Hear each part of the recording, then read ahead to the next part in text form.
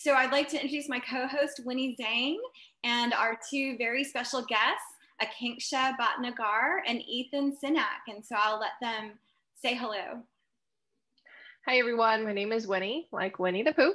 I work on the conference team, so you'll be seeing me around today. Akanksha?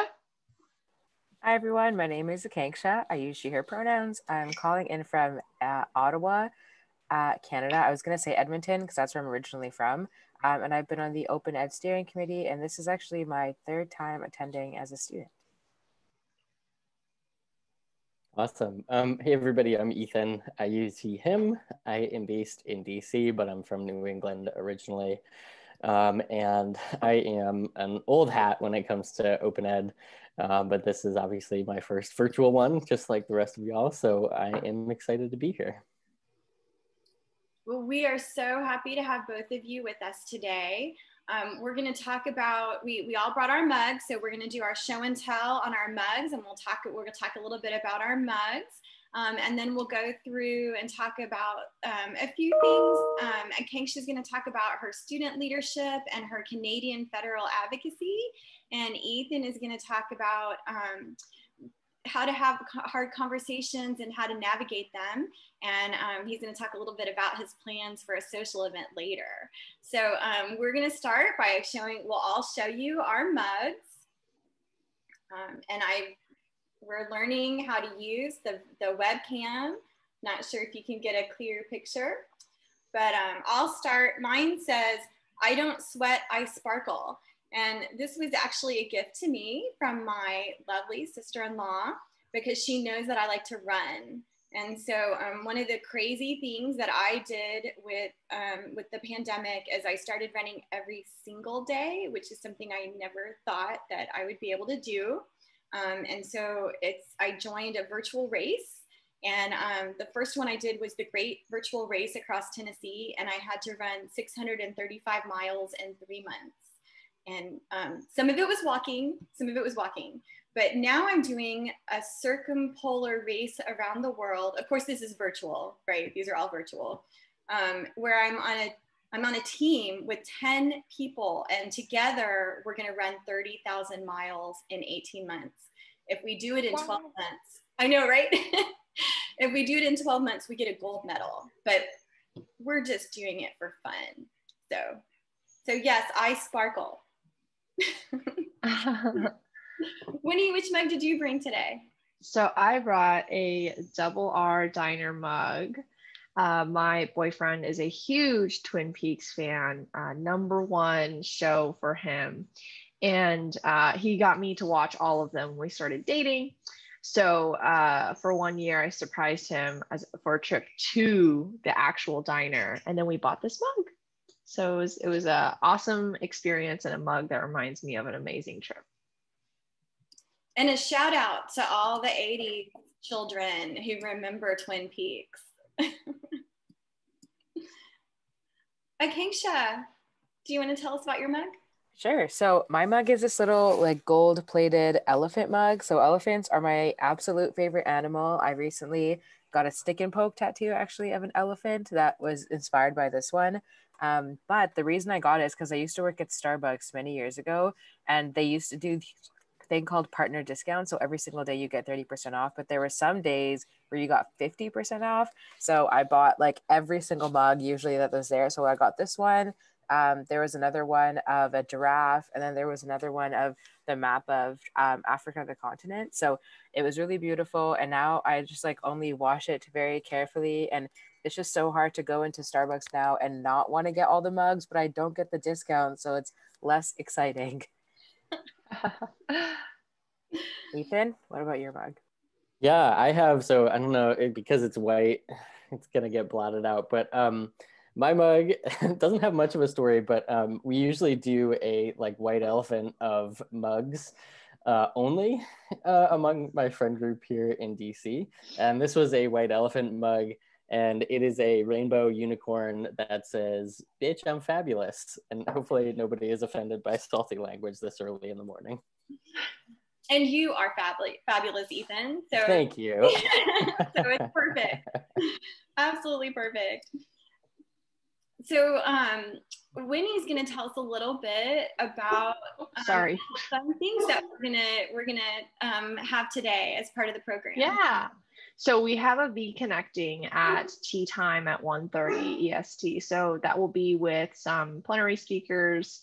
And then I'm also really excited for a 5:30 to 8:30, a 3-hour long social programming, if you're up for it, of Dungeons and Dragons. How many conferences do you go to where there's actually a Dungeons and Dragons session? We'll have 2 DMs. And I'm going to read off really quickly the storyline that they've set. So for decades, Ilaria Faywing, known as the Master of Miriam Val, has trained and mentored groups of young adventurers in exploration, magic, and fighting.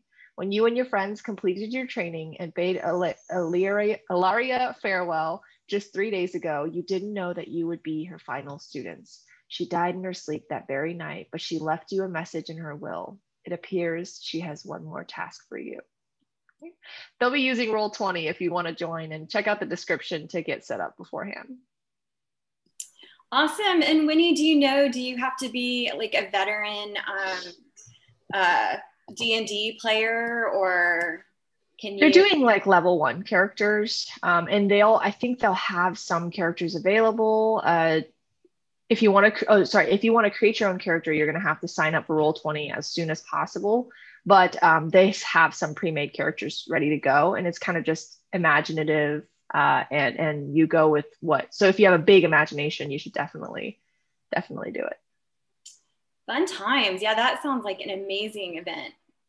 And I wanted to also recognize that that today is a holiday in many countries, and we want to recognize those who are honoring this day, and also those who have served and who have given their lives. So we wanted to think about this day as we're going through our conference programming. Okay, so I don't know if y'all heard, if you tuned into the Late Show last night, but it snowed in Denver yesterday. And this is big news for me because I live in Houston, where I'm not kidding you. And Winnie too, Winnie's in Houston. It is 80 degrees today. It is hot and humid. And we would have loved to have been in Denver in the snow. So I feel like we're missing out a little bit on that part of attending Open Ed.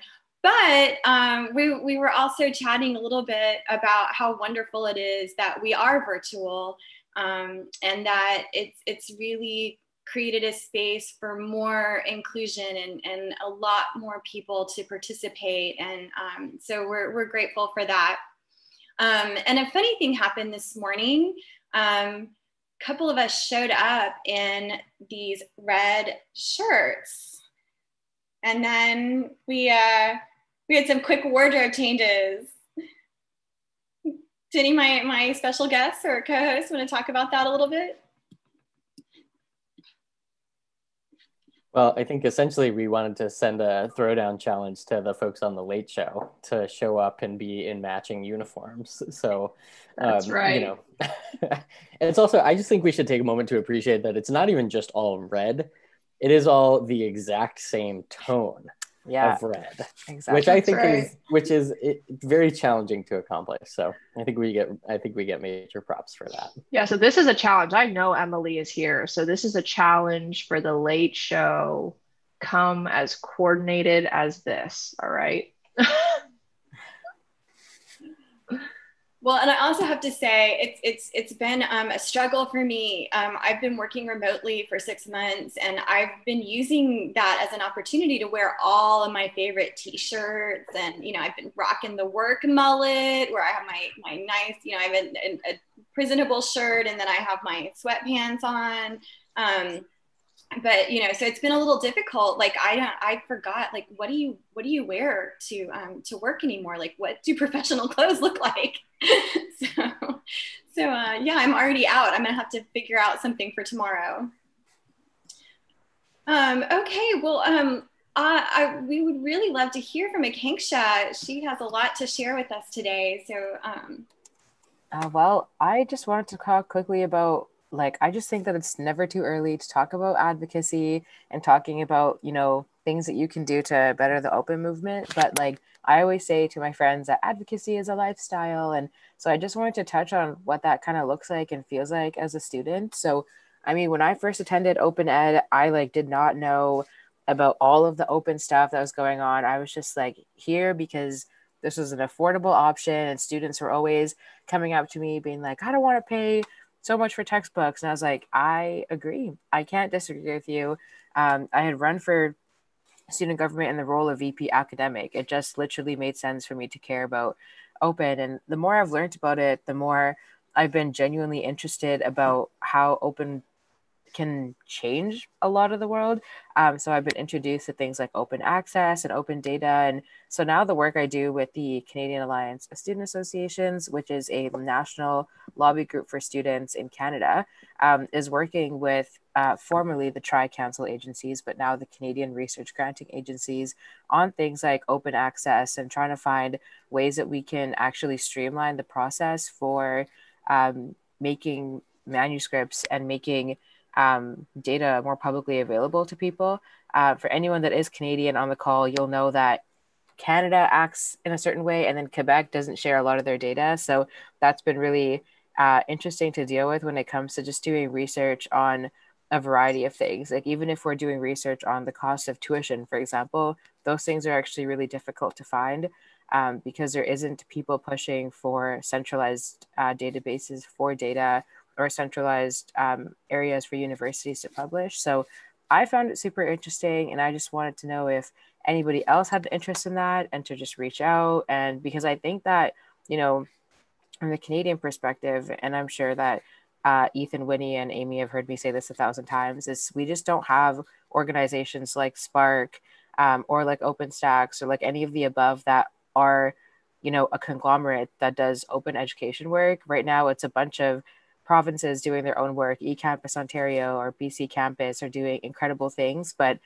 being from Alberta, we had the Alberta funding program, the ABOER program that was funding for just 3 years. And then as soon as things got really great and people were starting to publish work, the funding ran out.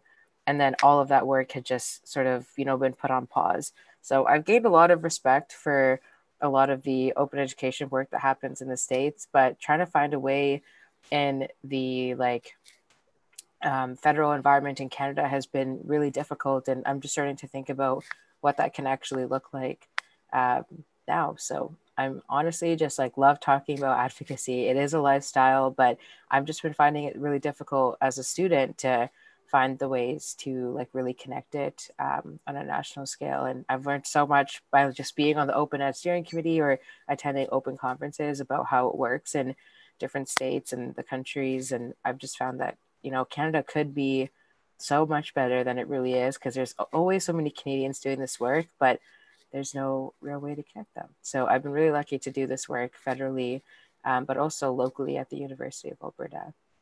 And that's basically all I wanted to say was that I feel passionately about this, but I'm also frustrated that there's nothing in Canada that's happening at this level, especially like now that we have digital learning becoming the number one thing. A lot of people are talking about internet and broadband access, but on top of that, we could also be talking a lot about the world of open and how helpful that could be for not only just universities, but government agencies and, you know, all of the above.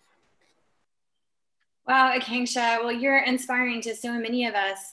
I'm just curious, do you feel that your work with Open Ed may have provided some direction for you in terms of where you think you're headed next, or what you would like to do when you're, I always say when you finish in quotation marks, do we ever really leave school? Yeah, I mean, I absolutely think that Open Ed has been like one of the most influential things for me to actually understand like how vast the world of open is. And I've made such awesome connections here. So if I'm ever confused or want best practices, I often go back to the people that I met at the Open Ed conferences, just because it's been just an easy community to get to know. And that's one of the first things I noticed was that the community is actually super nice, which I mean, it shouldn't be shocking, but like it kind of is shocking. Like I've never gone to a conference met people and then actually genuinely kept saying that they're like, or genuinely kept talking to them. And so it's been really great to have attended the conference and learned from a lot of people. And I don't think I would, have the concepts I would had it not been attending a lot of weird sessions at Open Ed. Especially last year, I focused on not going to student sessions, not because I wasn't interested, but because I was so curious about how we can frame this for librarians, or how we can frame this for faculty members or senior administration, to be able to use like their own language to them when I go and, talk to them about these things. So, yeah. Wonderful. So there is a question in the chat. I'm not sure if you want to tackle it, but if you want to, can you discuss how you would interpret the different emphasis between open textbook work and OER versus OER more aligned with open courses? I think that the biggest differentiation for students is that they only connect it with textbooks because that's the number one problem they're trying to solve. So the problem is that textbooks are too expensive, so the solution is an OER. But I think that the way that we've sort of tried to tackle that is talking about different aspects of open that are a little bit outside of education. So open data is one of those things where people are like, oh, there's actually more to this. So it's kind of like we're showing them one world, showing them another, and then reintroducing them to open courses, which has just been a lot more interesting. And by open courses, I just mean like courses that are run not free, because I mean, with accreditation and everything, it becomes very complicated, but just with like free course materials and are run in an entirely open online manner. So I think that the differentiation like just has to happen because students are specifically connecting things with only one problem that they're seeing, because the connection of open courses hasn't necessarily been made to them because they're just like, we're just like hardwired to believe that you pay for a course as property or tuition and that's how you get a degree, right? There's not this like conversation yet about how like money does not equal like a degree to some extent. So a lot more complicated of a problem, but hopefully that kind of skips the surface. Yeah, I think there's definitely that default of thinking, like growing up in public school system, at least in the United States, you use Pearson, McGraw-Hill, these standard textbooks, but they are free. So when you get to college, your assumption is the only text I can get is from those kinds of textbooks. Those are the only ones that exist to me. So it really starts pretty young. And then in college, you're like, well, this is just the norm. Like I have no idea, what does a free textbook even mean? Right. So.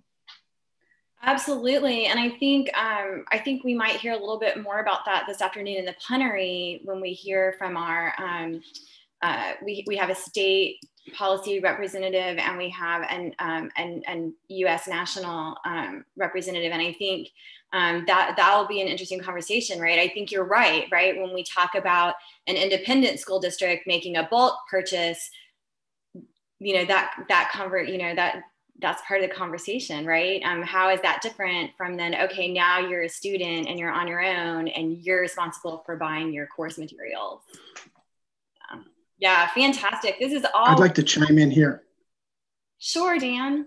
I'd like to chime in here on that topic because one of the things I was going to bring up was the issue that K-12 is not really represented at this conference very much. I searched through the list to see if I could find somebody else that was generally referenced to K-12 and really couldn't find anybody.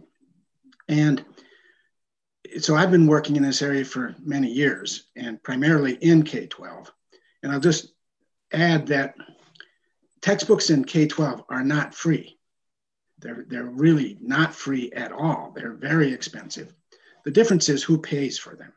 That's and right. So, and for us to have really open thinking about open education, I would suggest that we open our framework to consider a broader network, and also to consider the future.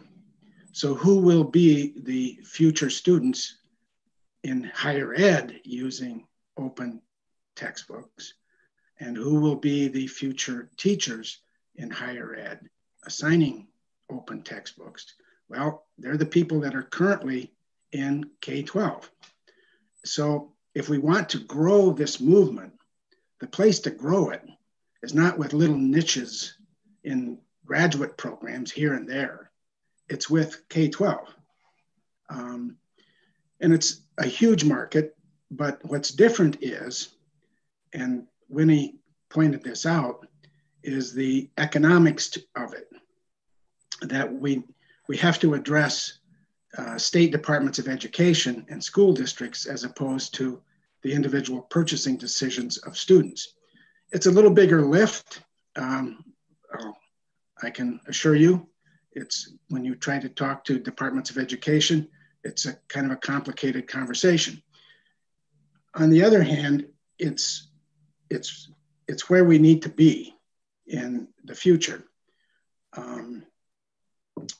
So I'll just throw that out there. And by the way, I'll be presenting tomorrow a K-12 solution of open education, where we actually combine open content, open apps with open source learning management systems. So there is a way to do this. And it also will get at some of those differences between open access and open educational resources. And the way to really get at those, from my opinion, is to apply the 5 R's to each of them. If you do that, you come up with a pretty clear sense of where each belong in their categories. Anyway. So I think this would be a great topic, I think, for the Discord too. I don't see a channel on the K-12, for K-12 folks yet. So I think this would be a good thing to put a channel about in the Discord, and we can try to pull together some of the folks that are in the K-12 space and who are here and talk about strategy for sure. Yeah, Ethan, it's really perfect that you're here today, because I know that you also work in the K-12 space. And we have 1 minute left before we have to let everybody get off to concurrent sessions. But I'd also still really like to hear from you and your comments on having these very hard and difficult conversations. Yeah, well, I just wanted to share one quick resource for everybody.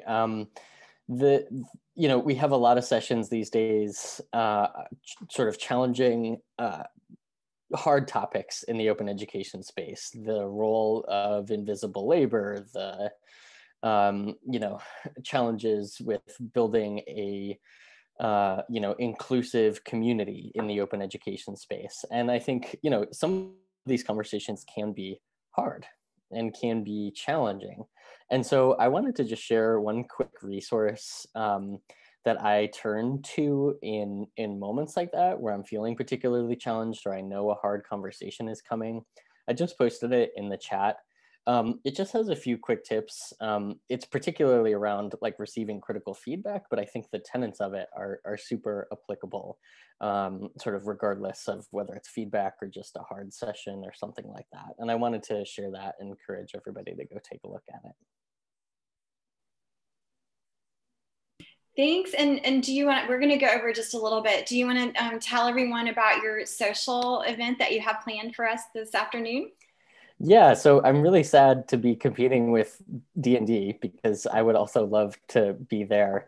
But if anybody is familiar with this super trending party game called Among Us, I'm gonna try to coordinate a bunch of different servers this evening, and everybody can give it a shot if you are interested. So that'll be during the social hour tonight. Well, thank you all so much for being here. I can't believe how quickly our time went by, and it's already time to say goodbye and send you off to the concurrent sessions. Don't forget that we do have a plenary today at 1 p.m. Central, 2 p.m. Eastern. And this will be with Harrison Keller, who is the commissioner for the the Texas Higher Education Coordinating Board, and Sharon Liu, who will be joining us from the U.S. Department of Education. And so we will be talking a lot about policy. And after Maha and Mia's excellent plenary, I know that the bar is very high. So we're super excited to have these sessions and to have all of you with us. And join us tomorrow, because there's still so much more we have to talk about. And I hope a lot of you will be able to make Dan's session on K through 12, and we can talk about how to have more participation from that space and that perspective. So have a great Wednesday, and we'll see you all at the Late Show with Emily Reagan and Haley Babb.